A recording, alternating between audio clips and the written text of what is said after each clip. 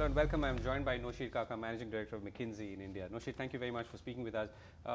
You put together some very interesting facts and figures, looking back at history and then also projecting into the future. One of the things you're saying in the context of the IT services industry and perhaps driven by digitization is that 25% of jobs will just go away, or the jobs as we know them, and this is by 2025. And this has already begun to happen as companies are becoming more focused on productivity and lowering headcount. So how did you arrive at this conclusion and how bad is it? So I think, Govind, this is actually not just for the IT industry, but what we did is we looked globally at all forms of technology and all disruptive technologies, and we looked at it and we looked at three classes of workers. We looked at the industrial workers, we looked at service industries, and we took a cut of service industries and said knowledge workers. And what you find actually is the knowledge workers are most susceptible to the threat of automation and digitization. And we think something like 25 to 30% by 2025 of the total knowledge worker pool globally can actually be automated or disrupted in some ways. And this is 10 years, and these are obviously people who are in the workforce today. Absolutely. It's not so far in the future. Absolutely. And why is it, and I guess the disturbing part is it's knowledge workers who you thought were always protected in some ways. Yes. Why is that?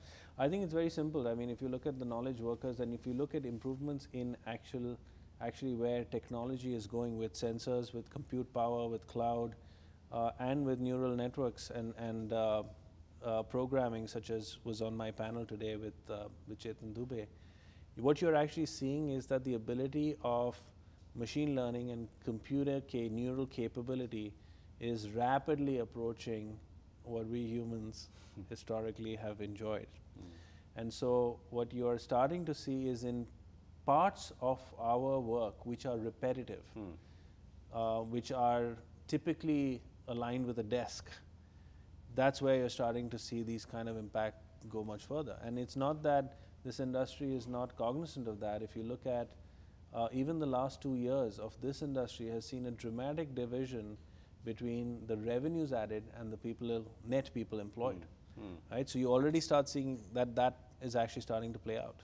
Right. So the other thing you talked about is in keeping with the sort of going digital or future digital framework is that technology is becoming a very large component of overall capital spend. Yeah. And this could come as a surprise to someone who's not been following this. No, it was frankly a surprise when we looked at the numbers to ourselves as well, is that 40% of total capital spent in the US today is spent on technology. 40% is a staggering number. I mean, if you think about everything that capital, bridges, ports, roads, everything, and you look at that and you say 40% of spend is actually technology. When you peel it back and you look at a car, you look at a house, you look at everything, I mean, you can see that technology is becoming just increasingly centric. And so we're seeing 2 or 3 effects of that. One is if it is truly 40%, of course it's not there in the emerging economies, but in developed economies, then the cost of technology or the return on technology is going to more and more equate or influence the return on capital. Right? And that's a huge shift because many companies have not figured out how to get the best return on technology. The second implication for us is that technology is becoming a balance sheet item. Right. What I mean by that is you historically have looked at technology to improve the utilization of people or the revenue side or typically a P&L item, right?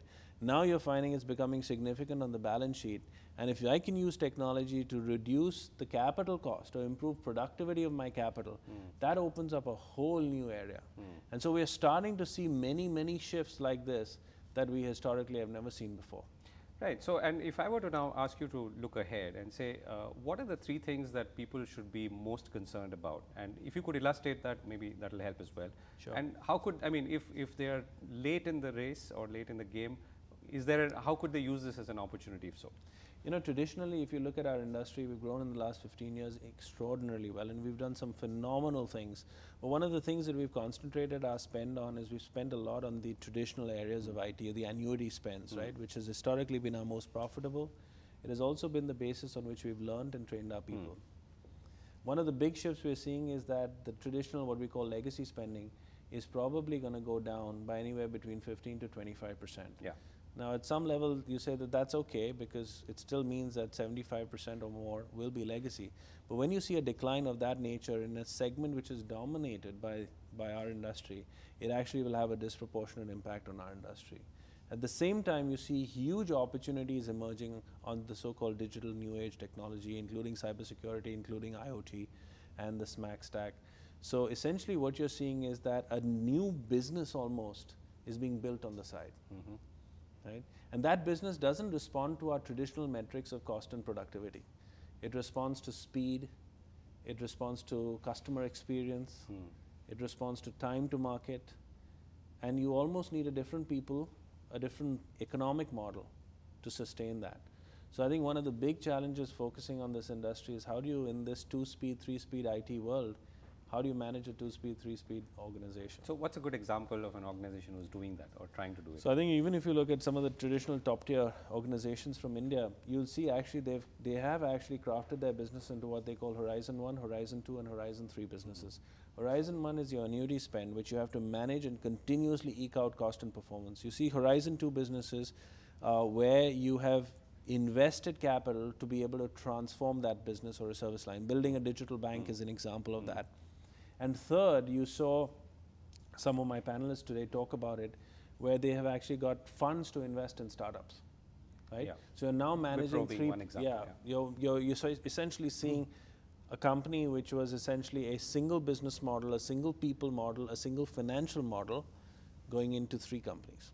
And that's a huge change. Right. What's your sense? I mean, you know, so we've all looked at the stretch targets for Indian IT. Do you get a sense that given the way the world has changed, it will change even faster than ever before, Indian IT will be able to keep up and meet the same number targets as before? You know, we have a huge platform and a huge base, but we're also the incumbents, right? And that produces both the challenge and the opportunity. Yeah. I mean, you've talked about the attacker companies, And we see, you know, it is true that today, you know, when we talk to CIOs and CXOs, they see about 40% of that new spend not coming to the traditional service providers today. I think you have a huge platform to build from, because if you look at a company, your end client, they are operating across these 3 horizons as well. And if you really understand the complexity of their current environment and are able to take costs out of that and reinvest it in growth and build that capability in an effective way, you can be a very powerful competitor, right? Whether you will change fast enough, that is the eternal question. Right, but attackers are increasingly taking away large chunks of incremental growth, is what you've argued as well. Yeah. And therefore, the last question, are Indian companies fundamentally geared to think like this? I mean, you know, can you become an attacker overnight? I think you are seeing that, you know, what I have tremendous faith in is that this industry traditionally responds very well to what clients lead them, push them, drive them, right? I think you're equally seeing them becoming, you know, really self-starting and thinking on their own as well.